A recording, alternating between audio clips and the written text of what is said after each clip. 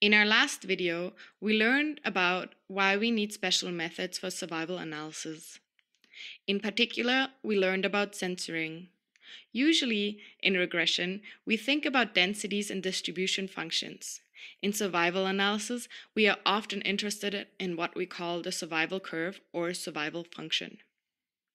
The reason for the popularity of the survival function is that it essentially answers the main questions in survival analysis.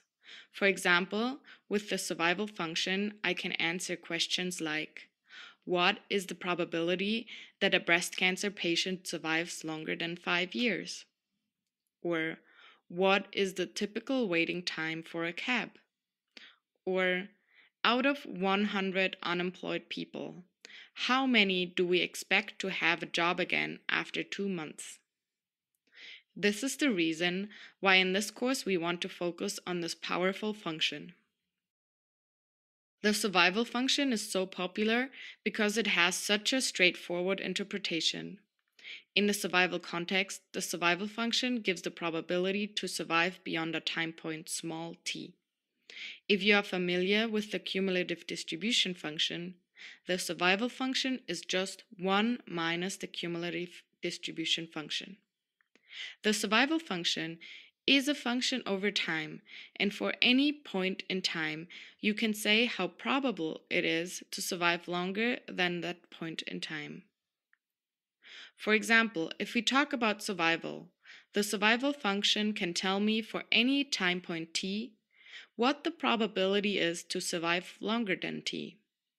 Or for the cab example, the survival function tells me the probability that the cab takes more than t minutes to arrive. So for this example curve here, the probability that it takes more than 2 minutes is almost 1. But we are quite sure that it will not take longer than 6 minutes. Note that I am using different scales to explain the two examples.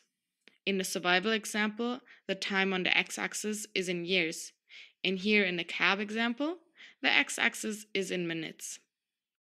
We can also look at the survival function from the other direction by fixing a certain quantile. Most popular is looking at the median. The dashed line shows that the median duration time, so the time corresponding to the 50% quantile, is 3.7. So for our two examples, a possible interpretation would be, the median survival time is 3.7 years. Or in the cab example, the median time until the cab arrives is 3.7 minutes. That means that half the cabs take less than or equal to 3.7 minutes to arrive at your house, and the other half takes more than 3.7 minutes. The survival curve also gives us the percentage of durations taking longer than t. If we look at t equal to 4, we see that the survival probability is 0.37, in other words, 37%.